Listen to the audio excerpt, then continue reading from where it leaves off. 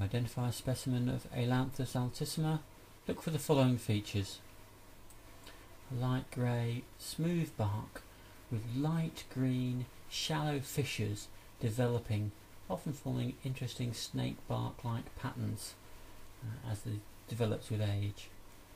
This species is dioecious with separate male and female trees.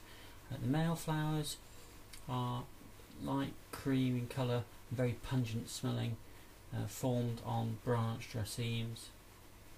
The female flowers more frothy, less pungent smelling. And these female flowers develop into elliptic, papery, light brown samaras, each with a single rounded seed in the centre.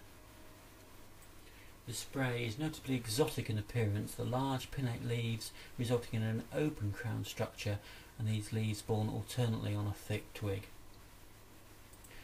The leaf is a very large imparipinnate leaf, each leaflet ovate in shape with a tapered tip and typically two triangular small basal lobes pointing perpendicular to the main vein of the leaflet. The crown form is open, broad, rather large, thick twigs, generally wider spreading than it is tall in a lot of settings.